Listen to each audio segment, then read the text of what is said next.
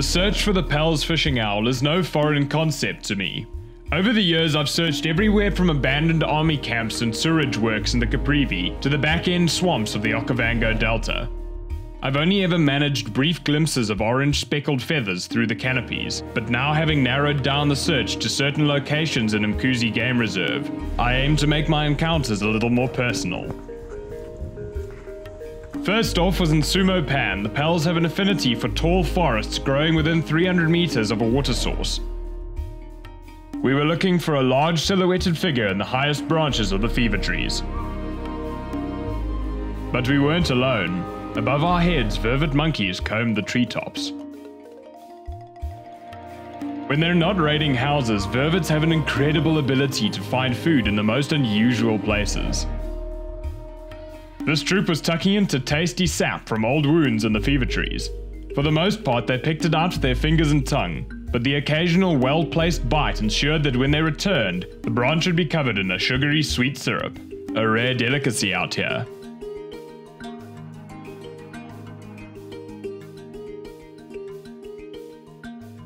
It's good seeing the vervets being very relaxed. It means something else lurking about here with us.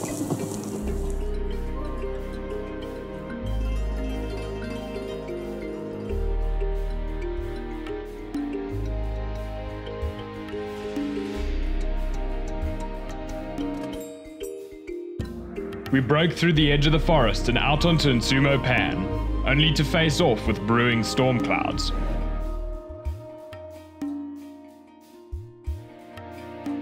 The water birds were unaffected and continued to go about their daily business despite the turning weather.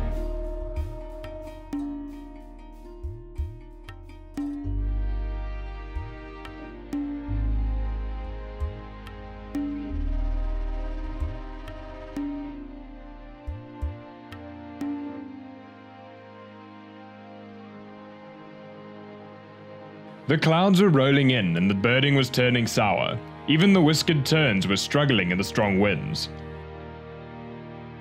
It looked like we'd have to call it a day. Time to head back and set up camp.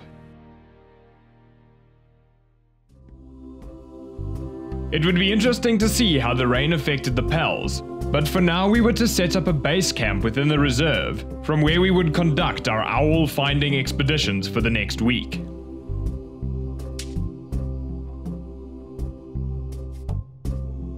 But we were in one of the most famous reserves of northern KwaZulu-Natal. With a bird list of over 400, I'm sure we could find something else to do.